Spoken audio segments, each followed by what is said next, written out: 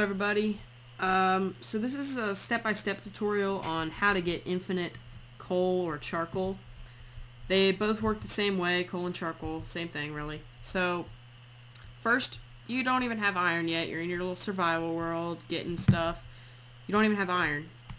You can put one piece of coal and some oak wood in your furnace, and you will actually be able to get infinite amounts of charcoal.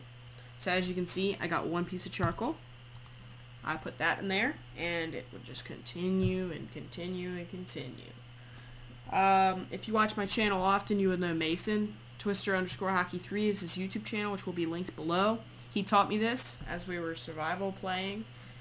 So I think it's awesome, and really, if you don't play Minecraft, you'll still really understand that this just one piece of coal makes, I think, 8 pieces of charcoal, and charcoal will smelt the rest of your wood.